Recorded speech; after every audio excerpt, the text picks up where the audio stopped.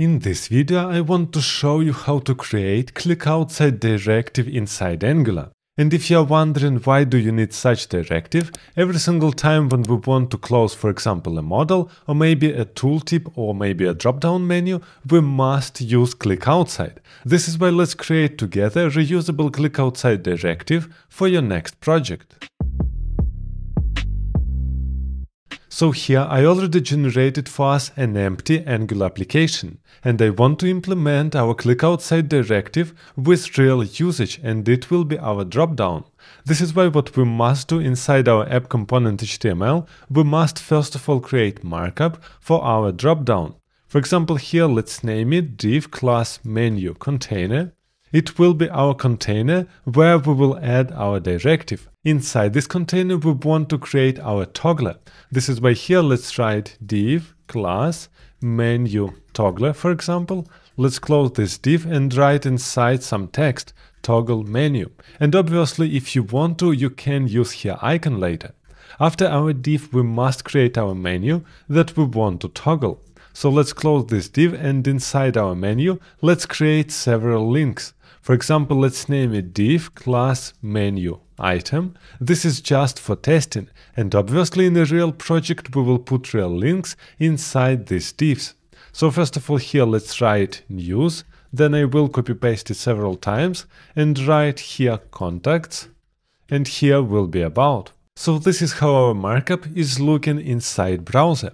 And now we must write some CSS. For this I want to jump directly in style CSS, so I'm making these styles global, not inside some component. And first of all here we must style our menu container, and here we need at least some width, for example 200 pixels. We also want some nice background, and let's make here bigger font size, for example font size 20. Let's check if it's working. I'm reloading the page and we have nice greenish background, and now our items are bigger. Now after this let's create the next element, and it will be menu toggle. And inside I just want some small padding, for example padding 10 pixels. After this we must create our menu, and here we want to use different background. So let's create here background 333. After this we must write color, it will be white, and we must also create some padding, for example also 10 pixels. As you can see, everything is styled nicely, and we must create a menu item now. So what our menu item will have? First of all we need here cursor pointer, and secondly some padding, for example 5 pixels and 0. And we also want here some hover on our menu item. This is why here let's write hover effect, and here at least text decoration underline. As you can see in browser, our menu is fully ready, and now we can start writing Typescript code. So how we will use our dropdown? First of all, here we have our toggle menu, and actually it doesn't have anything with our click outside directive. But what we want here, we want to attach here a click, and let's name it, for example, toggle menu. And it must change some property inside our component. Let's name our app component TS, and here inside first of all we must create this additional property, and we can name it is menu opened. I think it is more clear. And here it will be boolean, and by default menu is closed. And now here we can create toggle menu function, it is void, and we just want to change this is menu opened to not this is menu opened.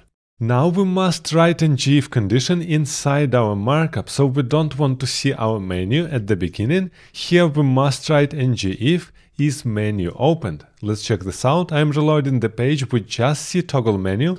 I'm hitting here and we see our menu. I'm hitting again and we're closing it. So this is how you typically implement a dropdown, but the main problem is here that we want to close our dropdown when we're clicking outside. And this is exactly why we must create this additional directive. So now the question how it will all work. What I want to do to our menu container, I want to attach a directive. And this is super important to attach it to our parent. Why is that? Because actually we will check this native element, which actually means our toggler must be inside and our menu must also be inside.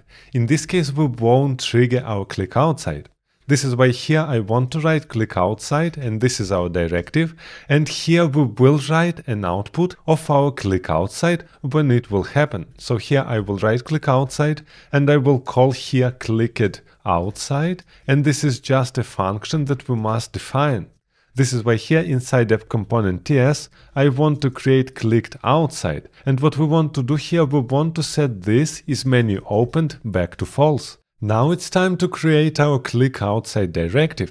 This is why directly in source app, let's create a new file and let's name it click outside.directive.ts. And inside we must export our new class, and this is click outside directive. And we must on the top inject this directive. And here inside directive, we must say what selector we are using.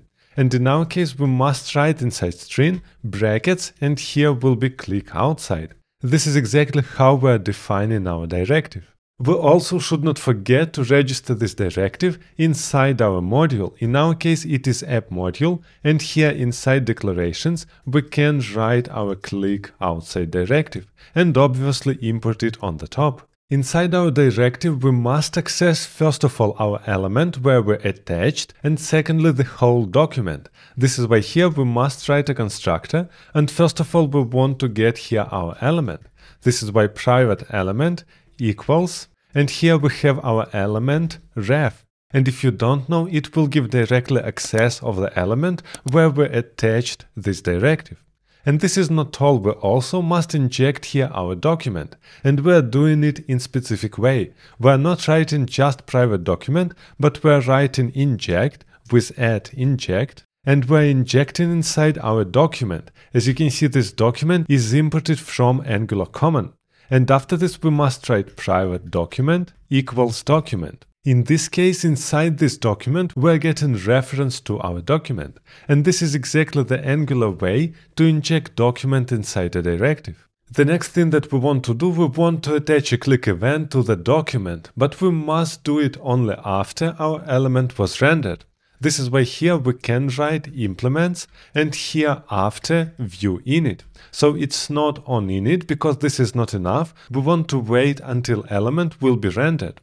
And now after constructor we can create ng after view init, and here we want to write our subscription. Why subscription? Because we want to write our code in a React.js way, because this is the typical for Angular applications. This is why what I want to write here is from event. And inside from event I want first of all to give this .document and then click. And if you don't know what is from event, this is a method from React.js which creates a stream from the DOM event. In this case we are using our DOM element, this document, and we are creating here a click event. Now every single time when we are clicking on our document we can do something.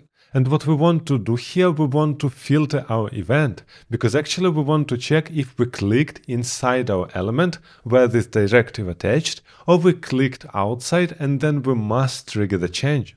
This is why here I want to write pipe, and inside pipe I want to provide a filter. Now inside our filter we are getting our event. And here we want to make a check. And here I want to create additional function, for example this is inside, and this function will return true or false depending if we clicked inside or not. And here I want to put an exclamation mark, because if we are not inside, then we should proceed. And for this function we must provide inside event.target, and here we must write as HTML element, because by default it is just an element, and this is not enough, and here target is our HTML element. Now let's create this function is inside, and we know that here we are getting some element that we want to check, so element to check, and this is the type of HTML element. And back we are getting boolean because it will return if we are inside or not. And we can simply check here that our element to check equals this dot element, and this is the reference to the current element where our directive is attached, so this is our parent. And here we can write .native element, and this is directly DOM element, and now we're checking that this element is equal or it is the parent. So we're checking here this element .native element contains, and contains is a really nice method to check if we have a DOM element inside this specific DOM element. And here we can just throw inside our element to check. Let's save this code. And here, as you can see inside filter now, we're checking, okay, if we're inside, we're not doing anything, so we're not going through filter. But if we clicked outside on our document, then we will go through filter, and here we can write a subscribe. And here inside subscribe, we don't need anything, but we want to make an output, because as you saw inside our HTML here, we have click outside. And this click outside, we're handling outside inside our component, which was triggered by our directive. So here inside subscribe, we must emit the output. This is why let's here create an output. So here we have output, and here we can name it click outside equals new event emitter. And don't forget that event emitter must be imported from Angular core. And here the type is void because we don't need to provide anything outside. We simply say that we clicked outside, and this is it. Now inside our subscribe, we can write this .clickoutSide.emit, and we're not providing anything inside. And this code is really clean, but we have a problem. Here we have a subscribe, which actually means every single time when we attach this directive, we create a subscription, which actually means we must destroy this subscription at some point of the time. This is why here we can, after implements after view init, write also on destroy, and we can handle destroy correctly. And for this we must create our subscription, for example, document click subscription. And here let's import a subscription, and we must also say or undefine it, because actually by default we didn't assign anything here, and it is not a subscription, it is undefined. But now I want to assign it here inside ng after view init. So we have here this document click subscription equals from event, which actually means here we have our subscribe, and we store our subscription inside document click subscription. And now we can write ng on destroy, and inside this function we can destroy this document click subscription. But it can be null. This is why our code just unsubscribe won't work, so we must put here question mark dot unsubscribe. In this case it will be correct, because document click subscription does not exist at the beginning of our application. Let's check if it's working now. I'm jumping to our server, we don't have any errors. Now here let's try to toggle, everything is working, and now our menu is opened and we're clicking outside. And as you can see, this code successfully worked. Why is that? Because actually we attach directive to our parent here.